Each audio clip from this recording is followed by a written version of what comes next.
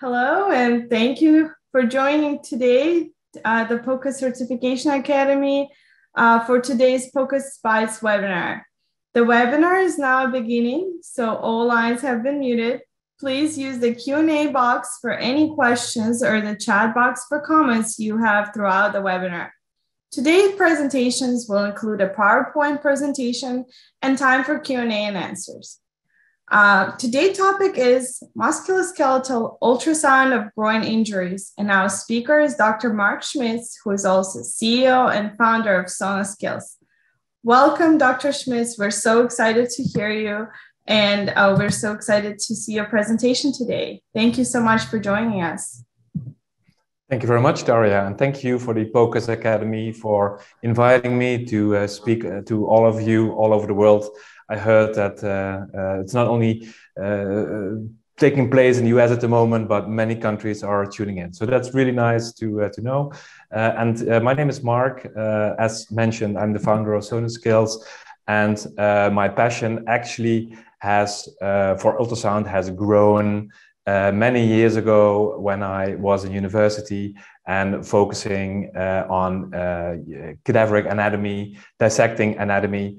And after seeing a few years of anatomy, I wanted to see it in real time. And I started to think, how can I visualize real time the human musculoskeletal system? And I started to work with ultrasound, and this became my passion. Sonoskills was created by me in 2010, and now at the moment we're actually training a lot of people all around the world: rheumatologists, radiologists, sonographers, sports physicians, physical therapists, family doctors, so all kinds of experts. So this is what we do. We do it in hands-on courses. We also do it online. So we also have an extensive online program. But today we will start with groin injuries. So I'll start up my presentation right now. And then we're going to talk about the wonders of this groin area, because it's quite a difficult area with several ways of looking at it. And all those ways I'm going to describe you right now. So my introduction I partly already did. I talked about Sonoskills, what we did. We also have a website, ultrasoundcases.info. It's freely accessible to all of you. It contains by now over 7,500 pathology cases in several domains. So drop by and visit and learn, steepen your learning curve by looking at these free pathology cases. And my clinical work is actually based in the Laurentius Hospital in Roermond, the Netherlands. That's my hometown, Roermond, and there I work in the radiology department. Okay, so looking at the groin and groin injuries, we know that we can look at several potential factors which cause these pains and or injuries, and these could be either adductor related, they could be iliopsoas related, they could be inguinal related, and they could also be pubic related. And adding to these four, they could also be hip joint related. So these four plus the hip joint makes five. These we're going to touch on today.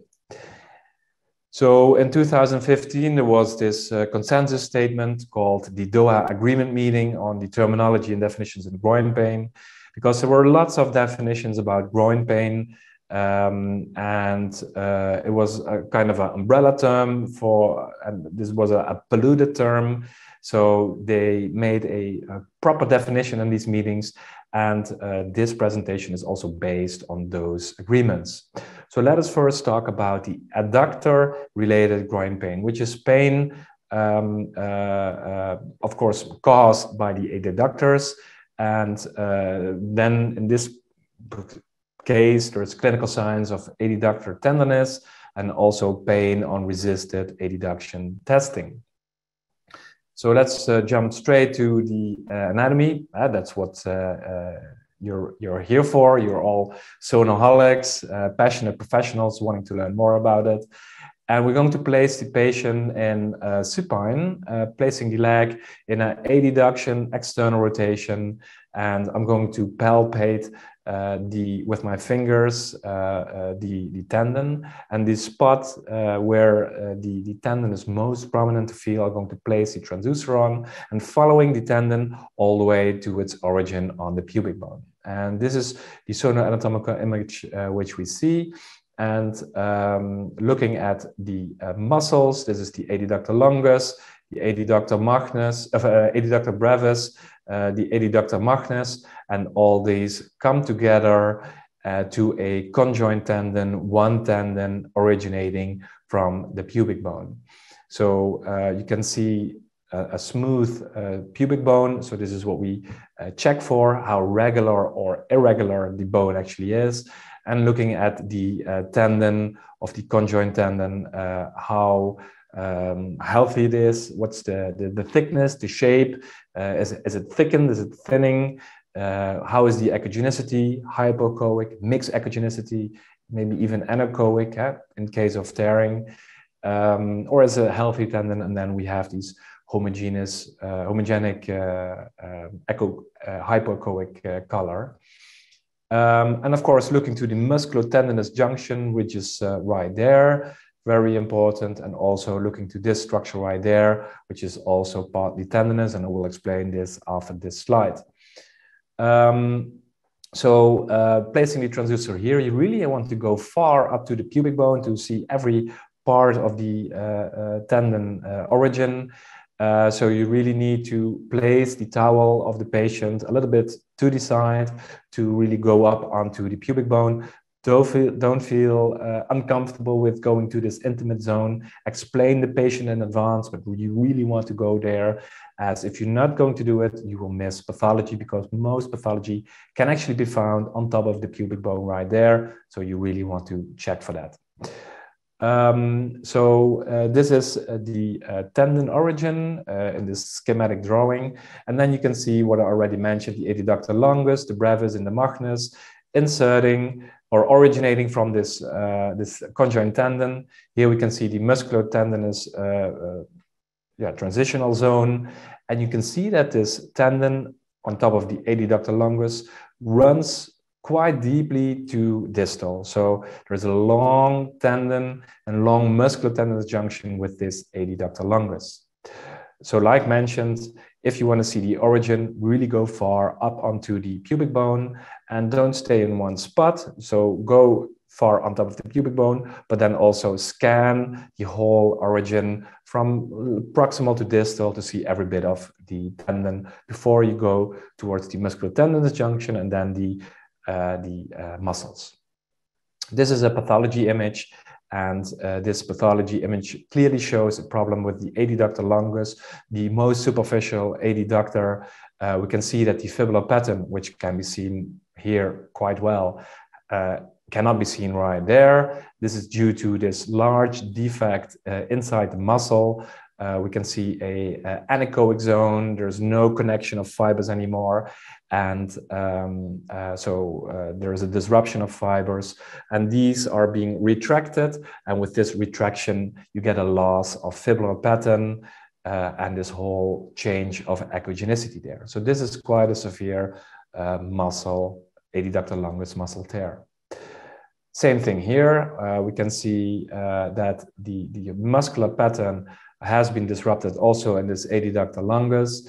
We can also see that the fibular pattern again has been changed. There's also retraction of fibers, and there's also large tearing of the adductor longus. This is a adductor problem scanned in time, day 1, day 3, day 5 or 6 or 7, but a few days, a week later, a little bit less than a week later. And then we can see that it's not a problem within the tendon, within the muscle. It's also not a problem directly of the tendon, but it's actually the musculotendinous junction, which is quite dark and which has been torn. And this gap increases over the days where fluid collection is being accumulated, Yeah, in this case, you also can see that a lot of musculoskeletal problems, they become more prominent over a few days after the trauma when these fluids are accumulating. So yeah, this can clearly be seen here. We don't see any connection of fibers. It's total anechoic. It's fluid. Okay, I've got a poll question for you. So in this slide, we see a image. And the question is, this adductor is partially torn. The tear is located, and you choose one thing, either tendinous, muscular tendinous, or muscular. So please, your answers.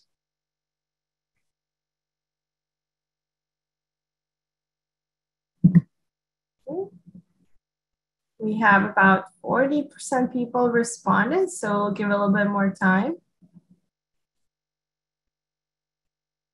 Yes, is it tendinous, muscular tendinous, or muscular?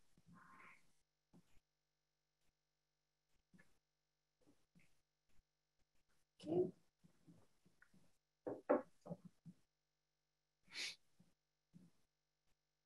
Okay, 10 more seconds. Yes, and then I'm going to enlighten you. All right, I'm ending the poll, and here are the results. Okay, muscular tendinous has the most option or the most answers, or the highest statistics, and this is actually the correct answer. So thank you for that, and let me explain why. Of course, clearly here the tear can be seen within the. Let me check if I can close this poll area. Yeah, thank you. So here the tear can be seen, but we also notice that the upper boundary of the adductor longus is tendinous. So this is also being part of the pathology, and this is a muscular tendinous tear. Good. So let me see, how does it work? Go to the next slide. Yes.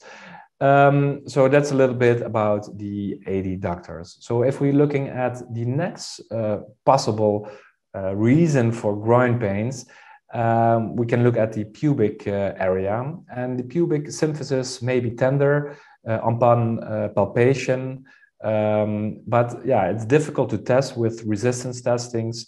You cannot provoke these specific these pubic pains.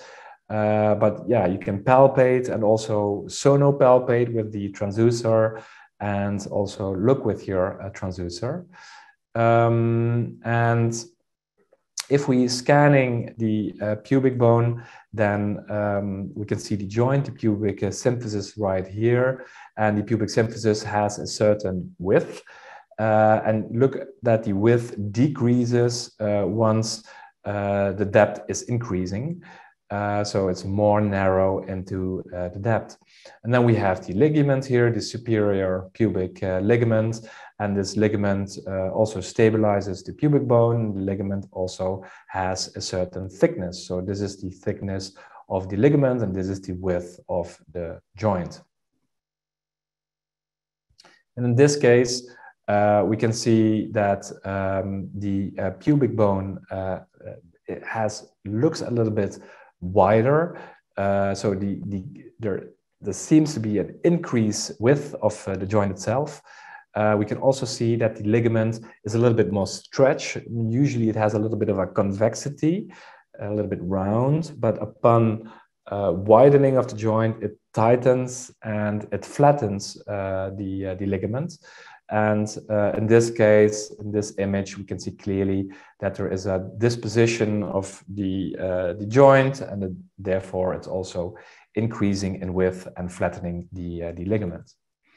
And this is a severe trauma. We can see that there is a fracture in this pelvic area, and this widens the pubic bone of the pubic joint, the pubic symphysis.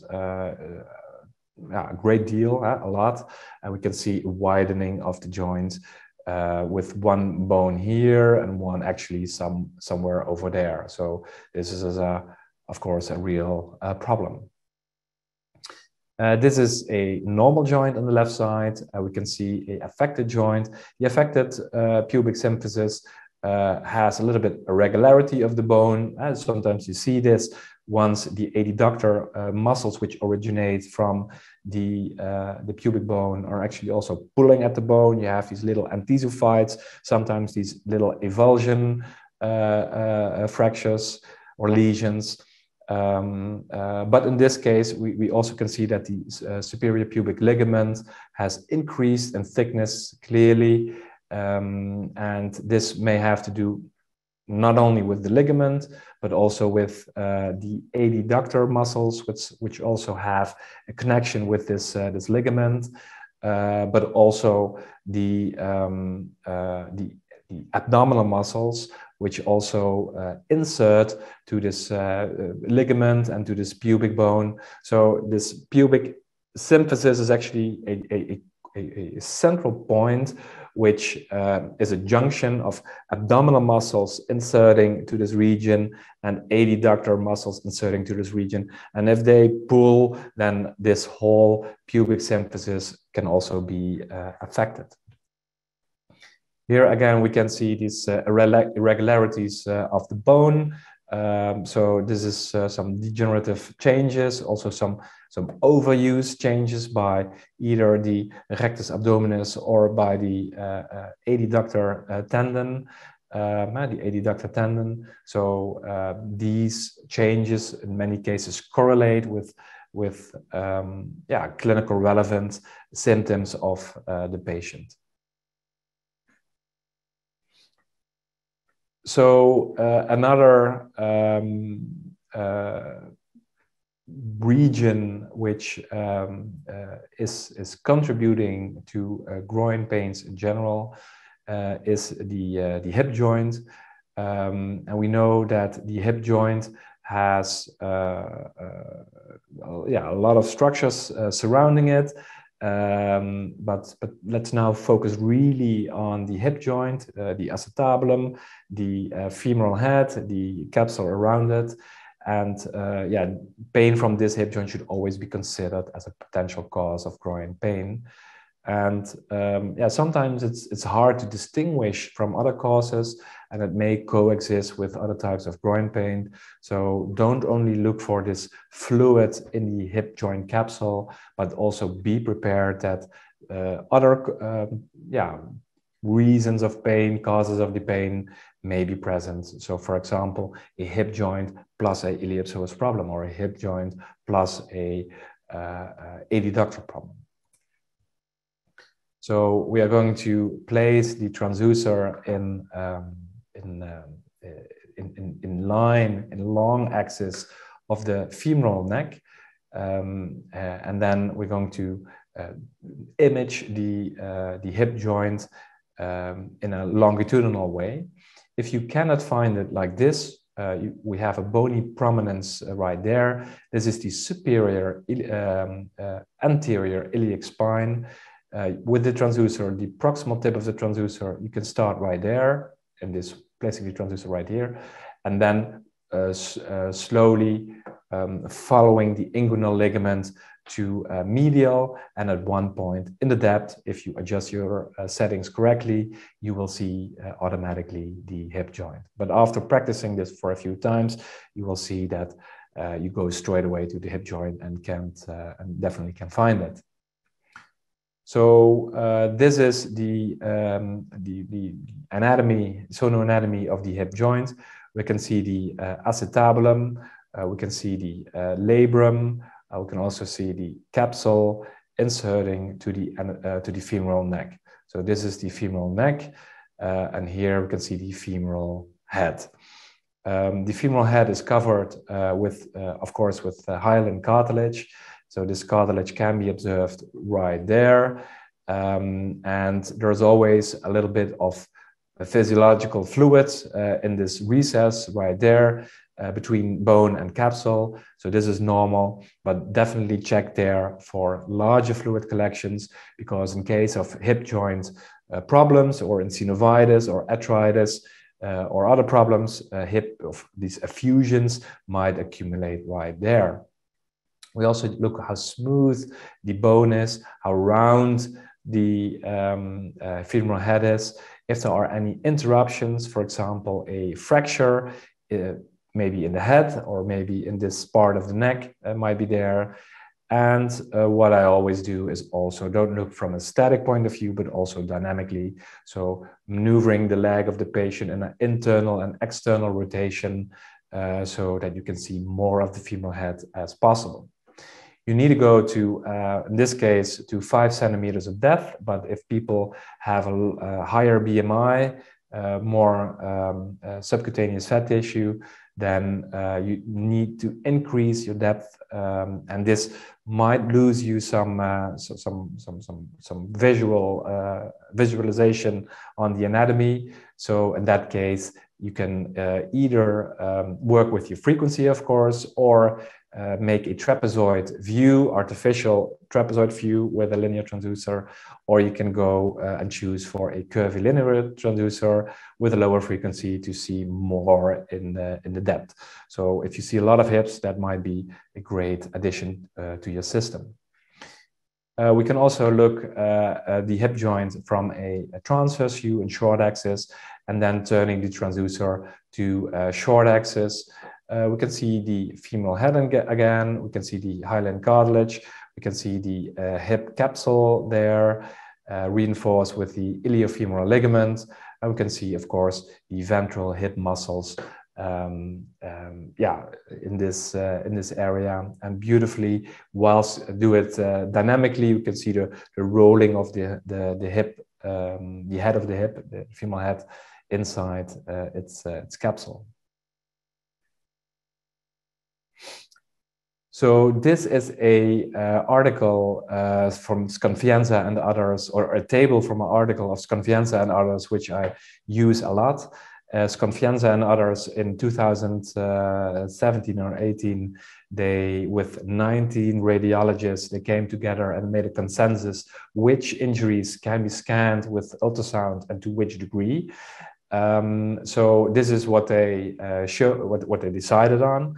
And a score of 3 means ultrasound is the preferred imaging tool to use for this specific pathology.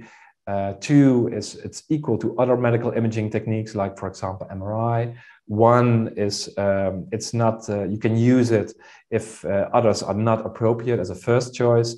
And grade 0 is actually, it's not, ultrasound is not indicated. And if we look to fluid detection in the hip joint, it scores actually a 3, meaning that, ultrasound is the tool to screen for fluids around the hip joint. Looking at osteoarthritis is scoring a 0 because we cannot see intra-articular with the ultrasound.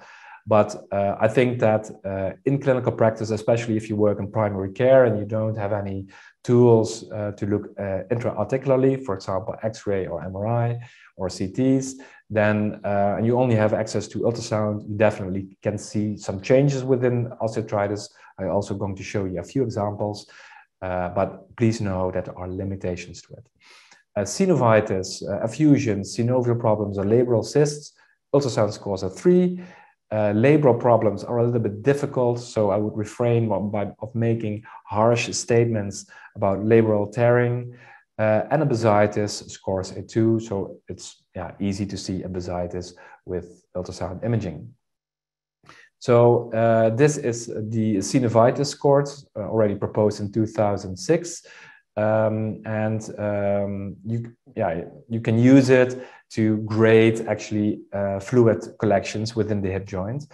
I showed you that the capsule should run all the way to the femoral neck with underneath a little bit of fluid, but the capsule should have a concavity right there. So it should be like this. And that's normal, and this is a grade 0. If there is a little bit of fluid accumulation, more, then this capsule will tighten a bit and will become more straight. So this concavity will turn into a straight line. That's a grade 1. With a grade 2, there is more fluid collection, and the capsule is actually being pushed up. So this distance increases a lot. That's a grade 2. And with a grade 3, you don't see a concavity of the capsule, but actually a convexity of the capsule. And of course, also this distance increases a lot, and that's a grade 3. So this is, again, also this checklist from 2006, but now scoring on osteophytes, so in case of degeneration, osteoarthritis, and we're looking at how smooth the bone actually is, and this is really smooth, so that's normal, that's a grade 0. This is a grade 1, we see small irregularity changes to the bone.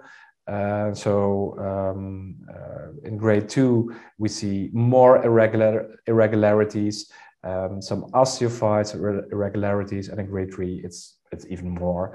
So you definitely can see that with osteophytes and osteoarthritis, you can see it. What you can visualize, you can see. But please know that what happens in the depth in the joint itself, right there, is a little bit difficult to see, and we cannot make harsh statements about that. Here we can see a labrum pathology. Here we can see this normal labrum. Although a labrum scores in the Confianza table I showed you earlier scored actually a 0. In this case, we can see clearly that there is a problem. This is normal, triangular shaped labrum, nice hyperechoic, but in this case, this labrum is going to thicken because inside the labrum is a cyst, and we can see this anechoic fluid in longitudinal long axis and in transverse in short axis. So if it's that clear, you definitely can make a statement about the finding, but the preferred imaging tool in case of a labral cyst is still maybe not ultrasound. Here we can see a bursa, the iliopsoas bursa. The fluid collection is outside the joint, so it's extra-articular. This is the joint capsule. Earlier we looked at the fluid collections between capsule and bone. Is it convex? Is it straight? Is it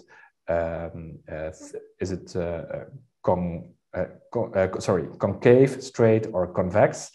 But this fluid collection clearly is outside the capsule. It's underneath the iliopsoas, so this is a iliopsoas bursitis. This is a clear fluid anechoic. I see some small thickening of the bursal wall, some proliferative changes, but not that much. And this is the same bursa in transverse and short axis. Looking at how smooth the bone is, not only for osteophytes, but also fractures. So in this case, we can see a fracture of the femoral head. So increasingly, ultrasound is also being used to screen, especially in primary care, for fractures. And so ultrasound, you cannot see in the depth what kind of fracture it is, but if there is an interruption of the bone, you can send people in for an X-ray and reduce the false positives or the X-rays which are actually not necessary to make. So the hip joint can also result, especially in the athlete population, in a cam or pincer impingement, a femoral acetabular impingement. So we can see that in the first case with a cam or a pincer, the acetabulum is actually enlarged, but in this case the cam change lesion, then actually the concave shape, the transition zone between the femoral head towards the femoral neck has changed, It's not as concave anymore, but it has flattened, and sometimes to a large degree. And if a patient makes a movement, a flexion or a abduction, then there is a bone-to-bone contact and the patient is limited, and this causes also pain. When scanning the hip joint, again, we want to see this curvature which transitions in this femoral neck, and we can measure it by making, I won't go into detail of the measurement right now. It's maybe a little bit complex, but you can measure the alpha angle. And if the alpha angle is less than 60 or 55 degrees, this is okay. But if it increases the alpha angle, this is an indication that there might be a femoral acetabular impingement. And this is an example of, we want to see the round shape of the femoral head with this concave shape right here, which is the femoral neck. But in this case, we can see clearly a flattening of the bone, and there is no concavity right there. And of course, this results in problems of the patient.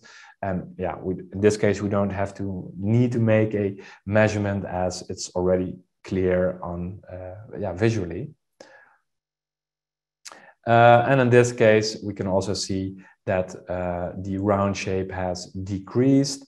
There is a spur right there. A pistol grip, this is also called, a flattening of the femoral neck to head transition zone. Okay, so I have a poll question again for you. Ultrasound is the preferred imaging tool to assess synovitis of the hip joint. Is this true or false? Gives me the time to take a sip of water.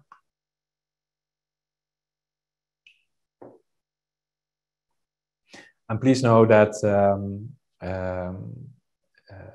on Musculoskeletal.com you can find much more information about the hip joint. Previous month we did a whole series of lectures, 3 lectures of 90 minutes, discussing everything there's to know about the hip joint. This is only a small part of those lectures, and the recordings of those lectures can actually be found on Musculoskeletal.com. And you can learn everything there's to know about advanced scanning of the hip joint. Okay, is this true statement? Yes or no? Yes, this is a true statement. Well done. Ultrasound is indeed the preferred imaging tool to assess synovitis.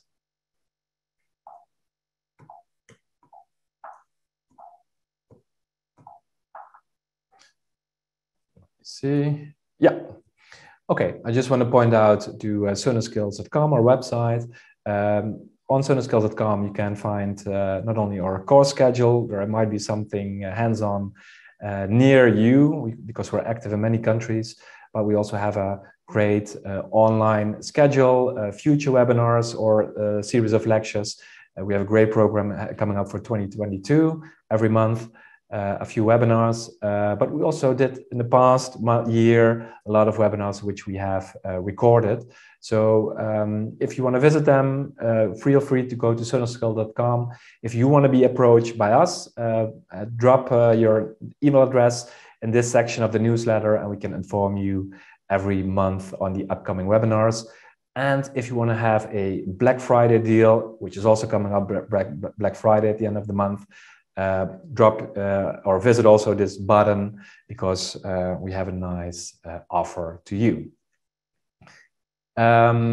So looking at the iliopsoas related groin pain, is iliopsoas tenderness and maybe also some pain on resisted hip flexion or when stretching the hip flexors. And when scanning the iliopsoas, we can do it in transverse section right there. And scan from proximal to distal in this short axis view. And this is what we actually see. So this is the iliac crest. We can see the iliopsoas, the lateral fibers of the iliacus muscle, the iliacus muscles. We can see the medial fibers of the iliacus muscle, and there we can see the psoas major tendon, and these together, they will turn into the iliopsoas muscle. and the iliopsoas is on top of the hip joint. Please know that yeah, you need to scan then a little bit more towards medial. If you go too much to lateral, then the overlying muscle is not the iliopsoas anymore, but will be the rectus femoris. And this is again the article I mentioned of Sconfienza and others, and we know that the anterior tendinopathy can be scored with a 2, or psoas tendon pathology. In 2012, they said 1, but in 2017, they changed it to a 2. So psoas tendon pathology can definitely be scanned with ultrasound.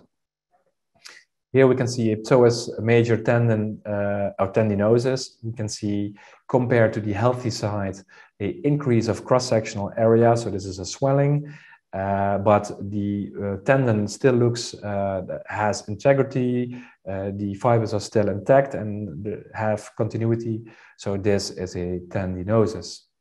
And sometimes this tendinosis can have really strange causes. So in this case, with this total hip implant, there is a loosening of the cup, or the cup has not been implanted as deep as it should, and we see a friction of the iliopsoas muscle over this little rim of the cup of the implant. So, and yeah, sometimes you can see that. We can also looking at snapping of the hip, extra-articular snapping or intra-articular snapping.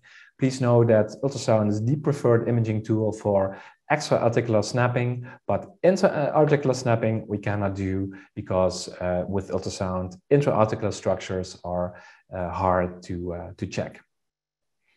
So if you want to check for extra-articular iliopsoas snapping, then you can bring the leg into a flexion, bring it to adduction, and then extend the leg again. And this really provokes the iliopsoas tendon and gives actually a snap. And this snapping might be painful in some patients. And what happens actually then? So I have a clip for you to show.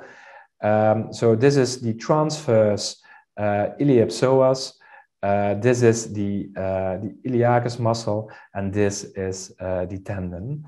And this tendon is snapping around against the bone actually. So there it snaps again. So let me show it again. Follow this oval shape right there. It's going up right here, and then it's being released, and it snaps against the bone.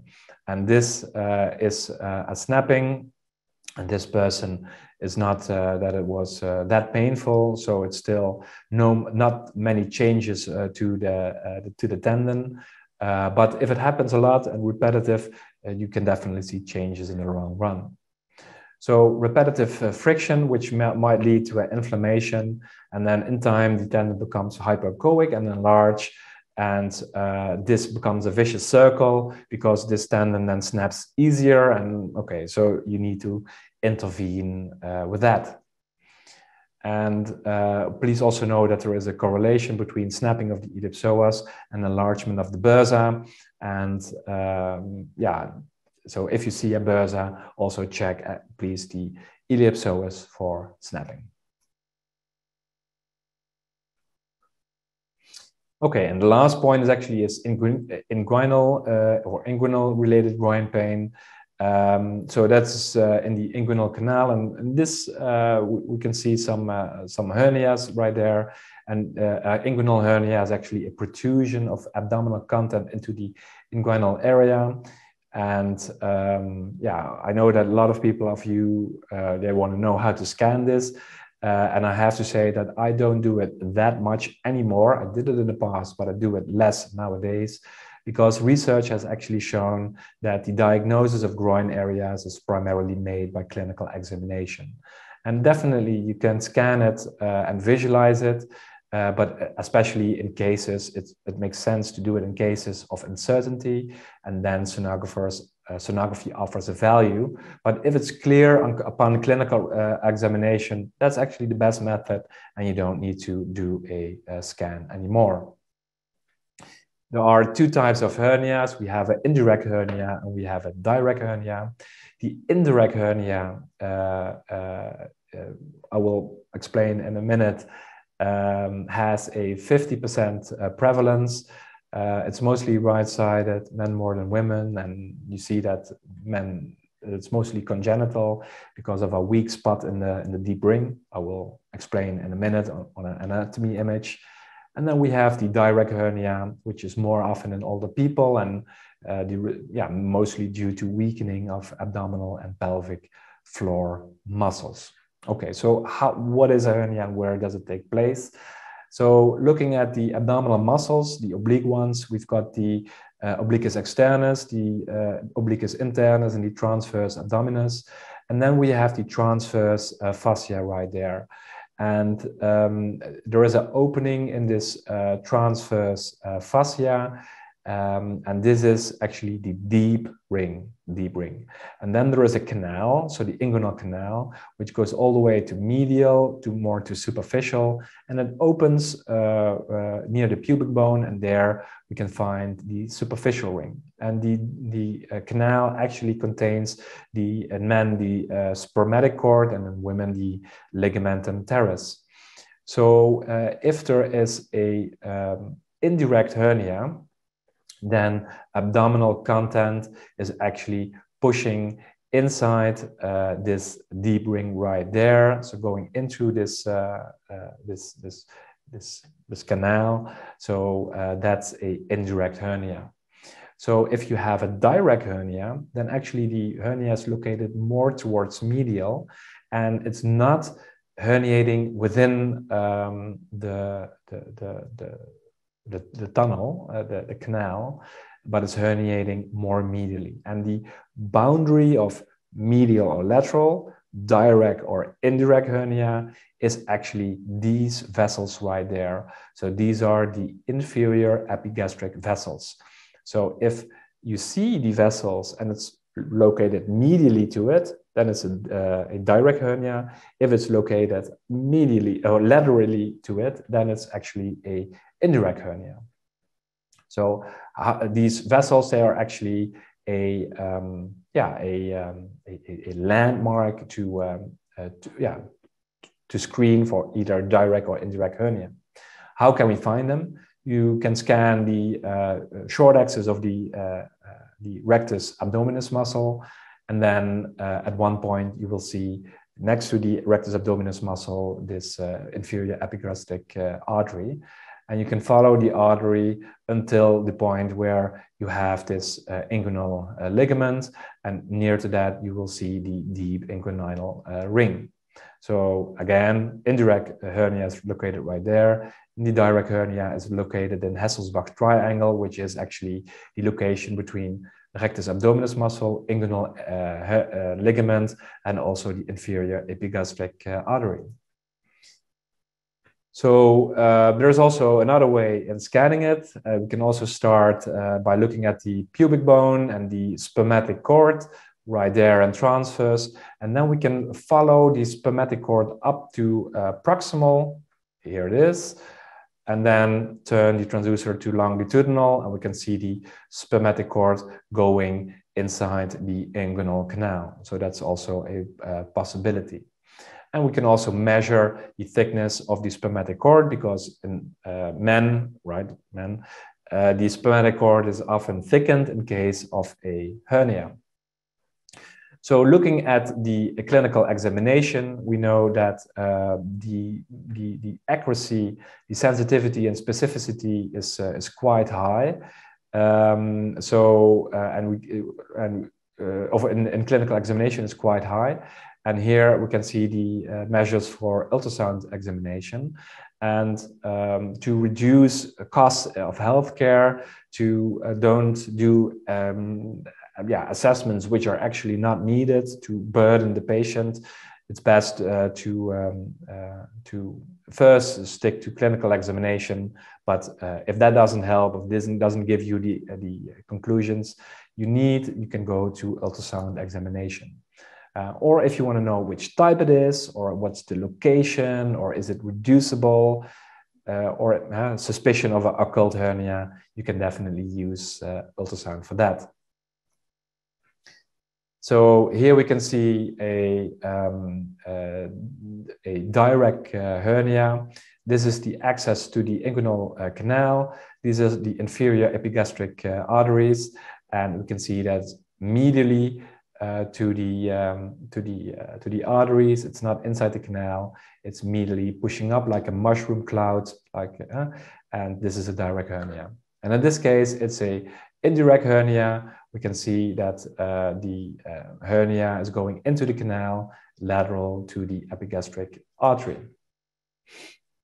So here we can see the arteries. Here we can see the rectus abdominis muscle in transverse, and right there is a so meaning that this is Hasselbach triangle, and within Hasselbach triangle we can see this direct hernia. And if the patient is being stressed or Valsalva maneuver, blowing on the back of the hand, this hernia pops up like a mushroom cloud, and meaning that this is a direct hernia. If you don't see anything with stressing in supine and the patient, for example, Valsalva maneuver, you can do it again in a standing position, and then this gives extra load, a functional load, and sometimes you can see it much better in this. Actually, you should do it in that way. So if it's negative, you always should do it also in standing position.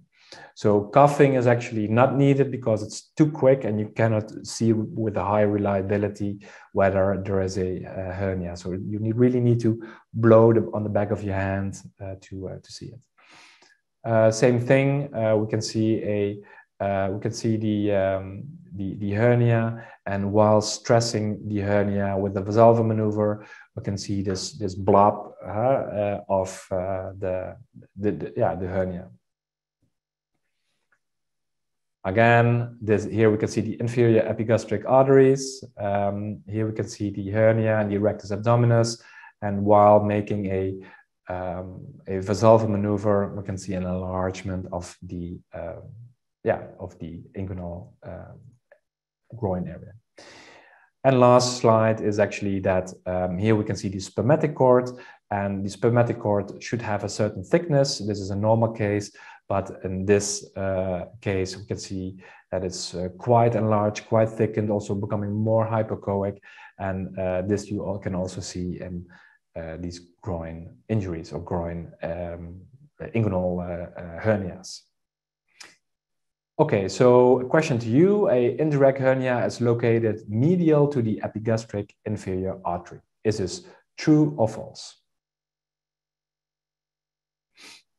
So leaves me to say that if you want to prepare for your POCUS examination, go to musculoskeletal.com, because we have so many courses and webinars and lectures to offer. This is a great preparation for you to prepare for your POCUS examination. So we know that we successfully helped a lot of people who were certified and in the past, and they said that it was all great tools for preparing. Okay, so let's have a look at the true or false. So most people actually said false, but it's a lot of people still said true, but false. B is actually the correct answer. Well done, guys. The majority said the correct answer. It's actually located laterally to the epigastric inferior artery. And the direct hernia is located in Hasselbach triangle, which is located medially. Okay, so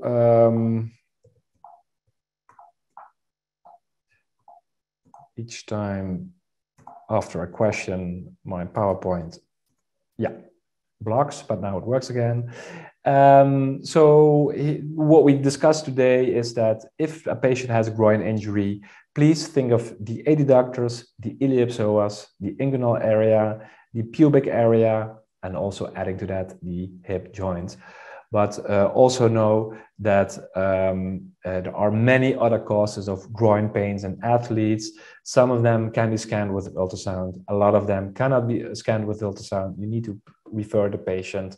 So it's good to know that there is much more to it. And today we discuss actually only this. So it's a difficult area and it's an interesting area. There's so much to learn, and this makes our profession also beautiful because you never stop learning. I want to thank you for today. We still have a live Q&A coming up, so stay tuned. I just want to point out that after the webinar, if you have any questions, send an email to marc@sonaskills.com. I can help you with that. And you can also follow our shows or send me a direct message on LinkedIn, or let's get connected on LinkedIn. And you can also follow our socials where we share on a weekly basis the latest evidence in musculoskeletal ultrasound. Okay, so that's it for me. So I'm going to stop sharing the presentation and go back to Daria. Thank you so much. This was great. Tons of new information. I'm sure our participants have a lot of questions, so I will just get started. So the first question was, what is the normal interpubic distance? So actually, I don't know. And let me also say why.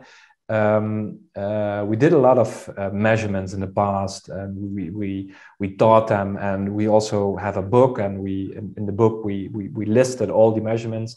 But once in time, once getting more experience in certain regions, I saw that I noticed that it's the intra-reliability and the inter-reliability of measuring is not always that good in ultrasound. This makes also ultrasound, that's a weak point of ultrasound, it's highly operator dependent. And I also noticed that, in research, it's not always the correct measurements.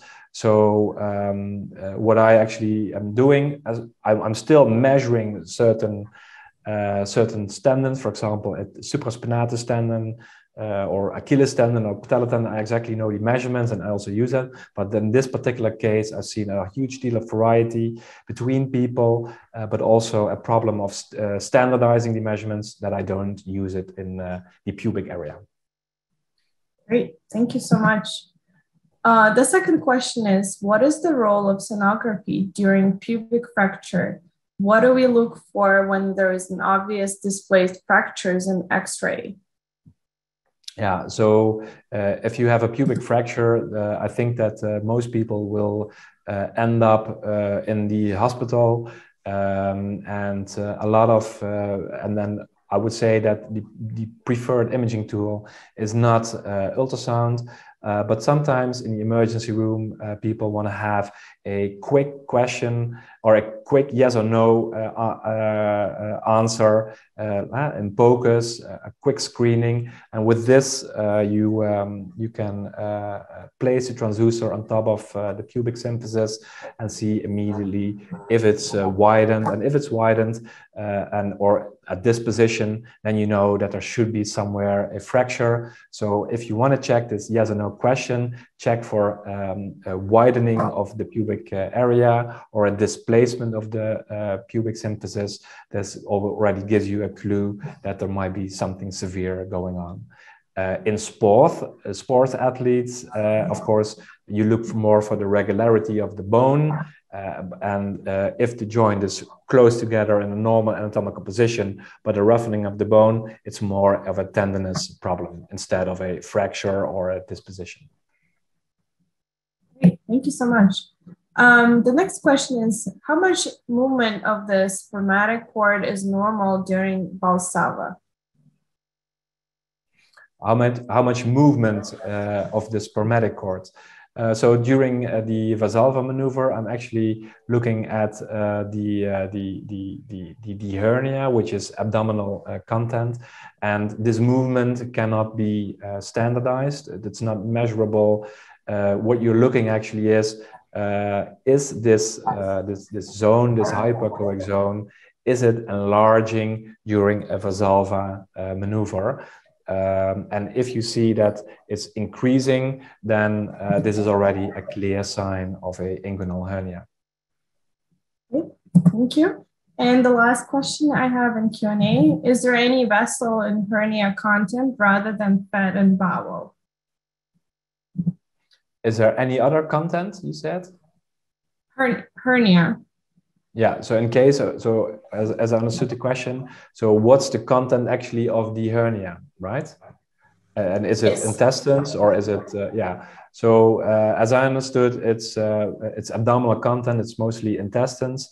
And I think that this one is protruding in areas where it shouldn't be. Think of the indirect hernia, which goes into the canal. In the canal, we also have the spermatic cord. So we have the intestines and the abdominal content into the canal next to the spermatic cord. But in a direct hernia, outside the inguinal canal, the spermatic cord is in a totally different spot. It's in the canal, and this intestines and this direct hernia is right, medial in Hesselsbach triangle. So you should not think that the hernia is the spermatic cord. The spermatic or the hernia is actually intestines and abdominal content pushing outwards. And the last one just came in. I'm not sure how specific the question is. It just says, could you please explain about femoral hernia? So if you can comment on that, or maybe we can connect the speaker with the question. Femoral hernia. So we have femoral acetabular impingement, or we have an inguinal hernia. So this speaker can send me an email to marc@sonoskills.com, and then we can get connected. Perfect. Thank you so much, Dr. Schmitz. I have just one last poll for the audience. And I just wanted to say thank you so much for this great presentation. It's a lot of information. I'm sure people will reach out to you with any questions that they have left. And just wanted to remind, this webinar was recorded and will be available within a week. And you will get a reminder from us with the instructions on how to access the webinar. And I also wanted to mention that we also, as POCUS Certification Academy, has a special deal on Cyber Monday, and all our certificates and certifications will be 50% off. So you feel free to reach out to us and buy those, and if you would like to get certified, especially in this field of MSK. So it's a good deal. It only happens. So, but yes, so if you have any questions, thank you so much again for joining us today. And we hope to see you in the next webinar series next year. So thank you so much. Have a nice day or evening, whatever you are. Thank you so much as well. Thank you.